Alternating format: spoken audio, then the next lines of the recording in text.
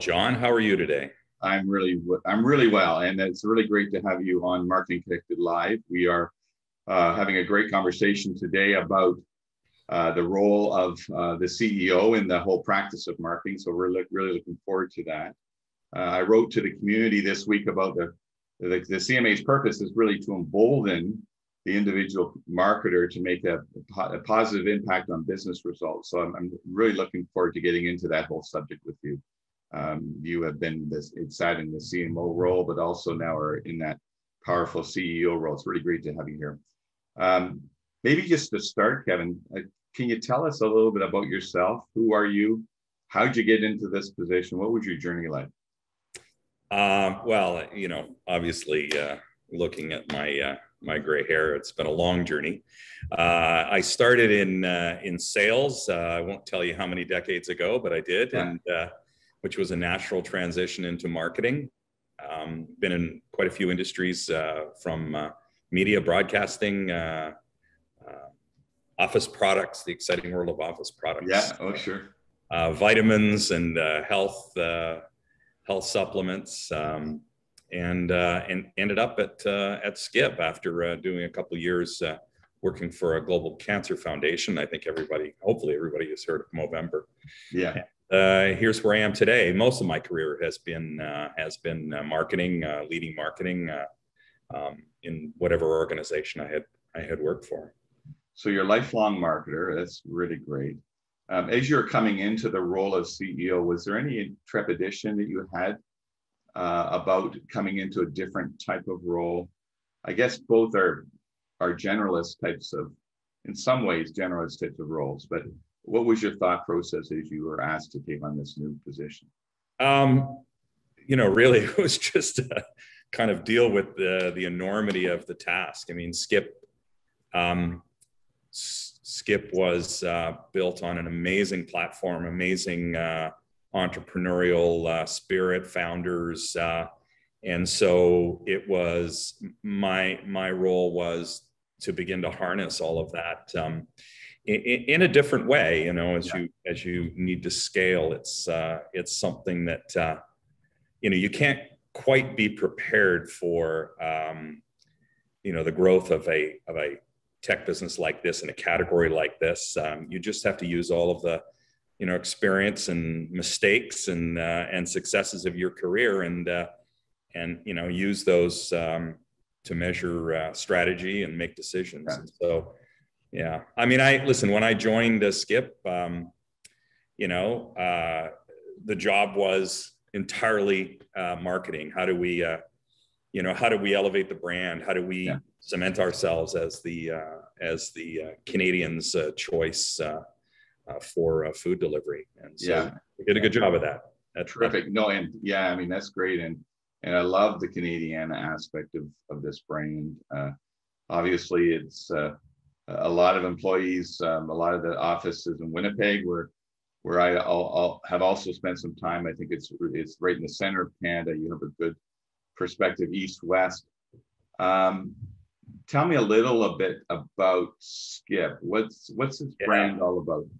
Man, listen, it's my pleasure to talk about Skip, and you mentioned Winnipeg. That's where Skip was born and raised. Our founders were primarily from Saskatchewan, and they moved to Winnipeg to build out the business. Wanted to be in a larger urban setting. And today we have about 3,500 employees across Canada. That's not our Wow. That's not our contractors, not our couriers. That's just employees who are working for Skip. Every part of the organization is in Canada. We outsource nothing. Everything is insourced in Canada. All of our infrastructure is here, and for the most part, it is in Winnipeg. And very proud that we're able to maintain Winnipeg as essentially our headquarters. It's pretty exciting. Winnipeg is our particular breed, and I just don't believe this business would be where it is if we hadn't started there. To be perfectly honest with you, a lot of grit and determination. Yeah, for sure. Yeah, for sure. Even to get through the winters, I think you need a certain type of person. that can have that persistence. I wanted to talk a little bit about the brand and your philosophy of it. Is it really just for consumers, or does it fit into the different value chain within Skip? Like, tell me about how you perceive brand and its impact through your constituents. I mean, brand is everything we are. We are a tech business. We are a brand-led tech business. Brand enables us, and in the case of Skip and the business that we're in, we're a three-sided marketplace. Our marketing is critical across all three stakeholders, and that's restaurants, that's our contractors, our couriers, and that's our customers, of course. And so, how to make or how to ensure that the brand is relevant and the brand of choice across all of those stakeholders is critical. And how does it relate to, the employees in particular, or your drivers, or is there, do they feel like they're part of it? Yeah, I mean, I have to believe that, any business that wants to grow and to scale quickly, and I know this to be true, is you have to have buy-in across the organization. You have to count on each employee in the organization to understand what the mission is, what the strategy is, where we're going, right? And how important brand is. I mean, as marketers, our job is to bring customers to the door. It's up to the rest of the organization to align to the brand promise and welcome them in and nurture that relationship. Everyone has a responsibility, and so and that applies across all three of our stakeholders. We do a lot of work with restaurants and developing their business and showing them how they can succeed off of delivery. The world is different right now. This was never intended to be the sole source of revenue for restaurants. We wish it weren't. We certainly wish it weren't, but it is. And so, we need to ensure that they are able to maximize,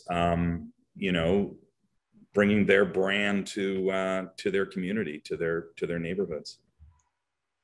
Great, that's good. I wanted to switch gears a little bit and then get right into the marketing relationship. Sure. But as a bridge, I'd like to talk a little bit about your creative. I just love it. I mean, every time I see those spots, I just they're so Canadian, but they're using a U.S. actor. It must have been a creative process to come up with those John Dom ads. Yeah, listen, John is without a doubt American, but I will tell you this, that he's one of the biggest hockey fans you'll ever meet. So it's this, just this natural. But how we got there is a rather unique story. I'll tell you a little bit about that. But one of the things that we are most proud of is the creative, the self-deprecating, don't take yourself too seriously, a bit of fun, that's a reflection of us, our brand. It's very, very authentic. Yeah. You don't have to spend very long at Skip to understand that, we are a head down organization. We don't take ourselves terribly seriously because there is always something, around the corner that we're going to need to overcome, a challenge that we're going to need to manage. But it's who we are. We approach things in a bit of an aw shucks way, and that's I think the creative is a perfect reflection of that. And I think the agency that we worked with, who brought us the idea, and we recognized as the path Yeah. the path forward.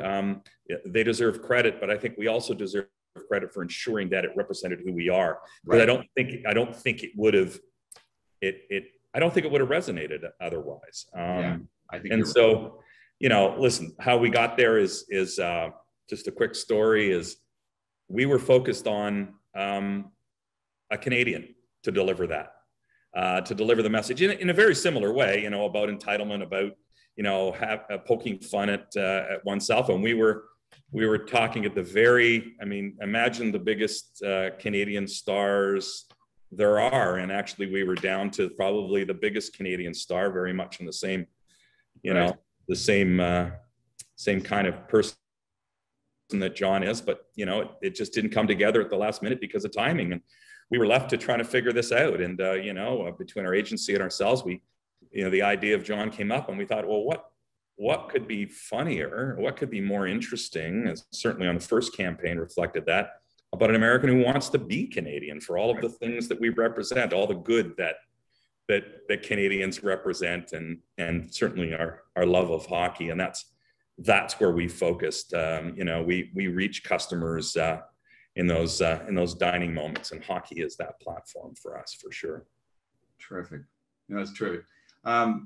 Just a bit on COVID. Is your success, I'm going to be a little bit asinine here. That's okay. Ask anything. Is your success mostly because of the suffering of others? No, that's way too strong. Is your success, dependent upon the pandemic, or do you see that people are changing their habits in any event, and you're going to accelerate with that trend in society? Yeah, I think if there's one frustration from our team, it would be that, the perception that, we are benefiting from the pandemic and the crisis.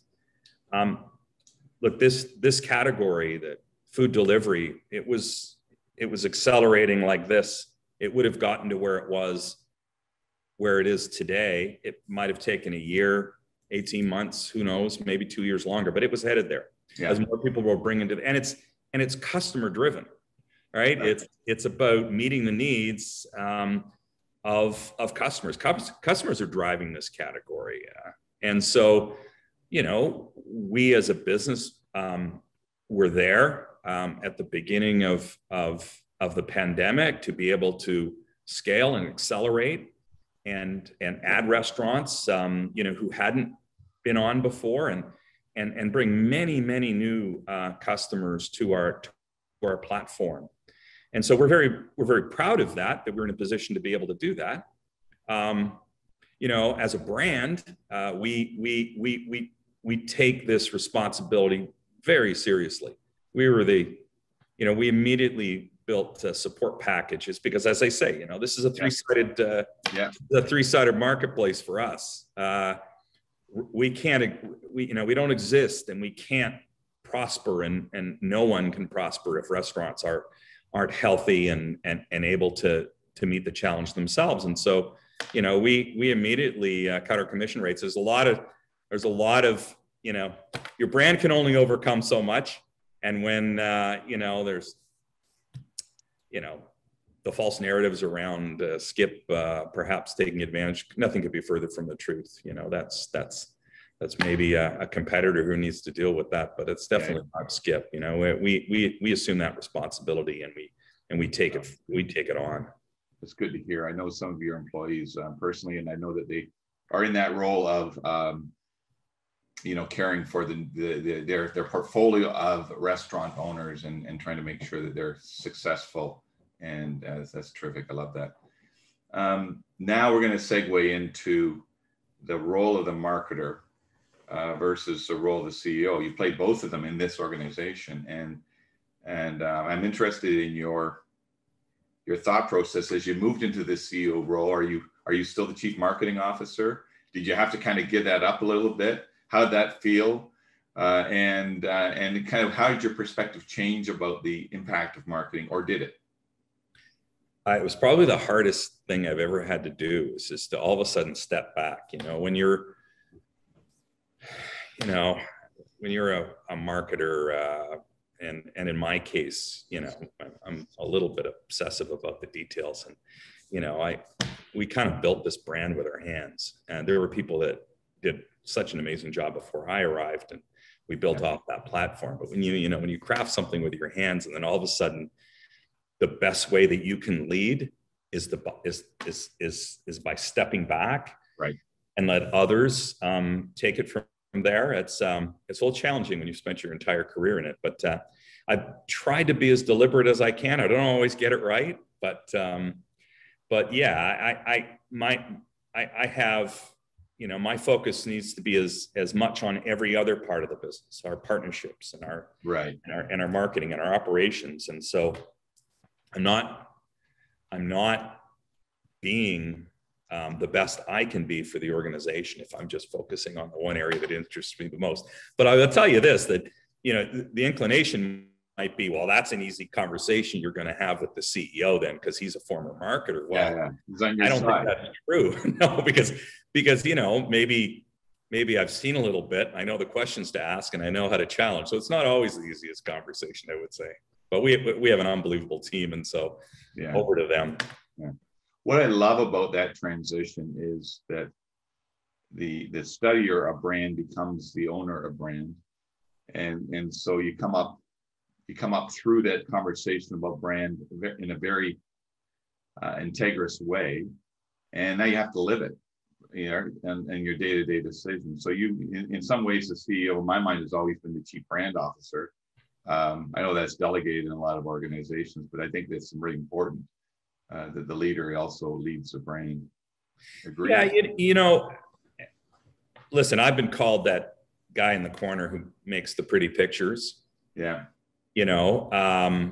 But if that's the place that you choose to exist in, well, then that's how you're always going to be regarded. Yeah. The chief marketing officer, or the chief, or the person who leads brand and marketing in an organization, better be as strategic as the CFO or the COO or the other part of the organization. You better understand every single part of the business. Right. And if you choose to only focus on brand and ignore, what's most important to the CFO or the COO or the chief people officer, if you choose to stay there, you're always going to be left in that box. And the opportunity to lead at at different levels, or be an influencer, or to be able to challenge, because that's the gift, when you can challenge and be listened to and appreciated because you understand all aspects of the business. You better be able to finish the sentence of what matters most to the CFO. You better be able to finish that sentence. Yeah, I think you're right. And I think that's a really important point. Sometimes I think it gets down to what we talk about, right? And we brag about. If we're bragging about things that are only in our own language or paradigms, and we don't go over to that other person and say, like, what's the question I need to ask you? How can I help you with your KPIs, let alone just worrying about the marketing KPIs? Yeah, it comes down to that age-old discussion around ROI.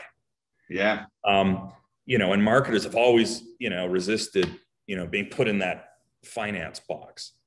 Well, at the end of the day, if the discussion or the measurement is about your contribution, is only about numbers, then you haven't done your job. You need to demonstrate how what I'm doing translates into KPIs. They may not be quarterly KPIs, and they may not be H1 KPIs, but you have to be able to speak the language of the full business, and not just marketing. And don't resist the ROI discussion.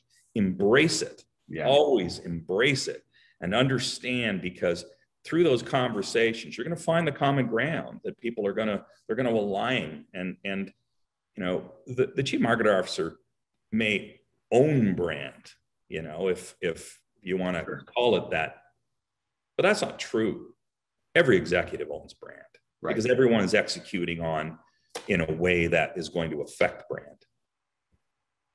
Yeah, and I think that's really what you just said is extremely important in that it comes to the level of confidence to be able to not be worried about overstepping your ground or trying to find the safety in the creative process as opposed to making a difference in business. And I think I've often thought about whether marketing is an expense driver or a revenue driver. I'm sure you have your opinion on that one.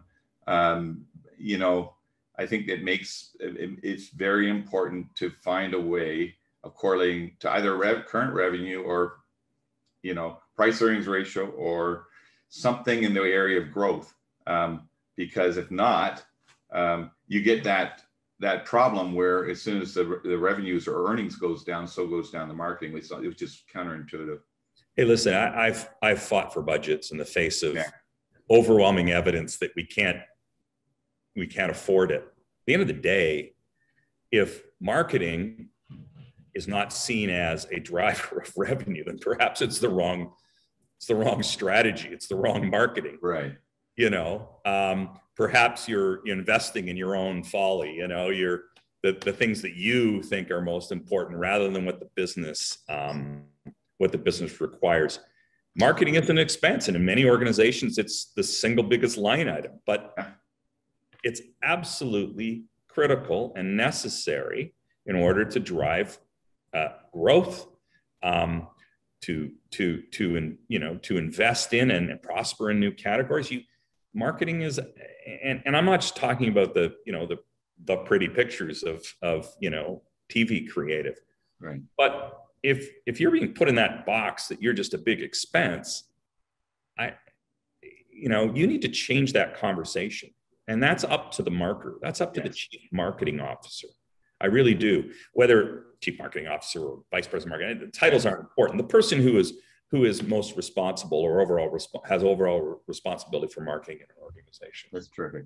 Terrific. My last question to you today, it's been a wonderful conversation. Thanks. Is around your advice. We have our CMA Next program, cmanxt.ca, I believe, if you want to look it up. But so we are very interested in making sure that we are attractive to people coming into the industry, that they choose marketing over some of those other professions. And I know it's probably been a long time since you've actually been involved with that entry level recruitment or whatever. But do you have any thoughts for that group of people as they're looking to build their careers in this day and age? Any words of wisdom? Well, yeah. I mean, I'm not interviewing, marketers, just joining our organization anymore.